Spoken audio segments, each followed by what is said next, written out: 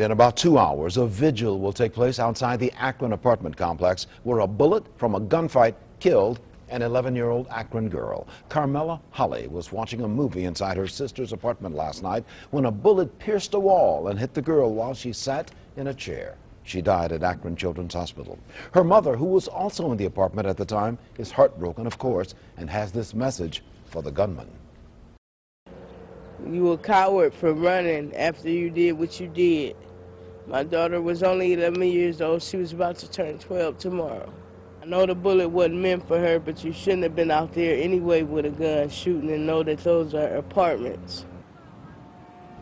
Akron police are still looking for 2 men firing guns at each other in that parking lot outside the apartment building.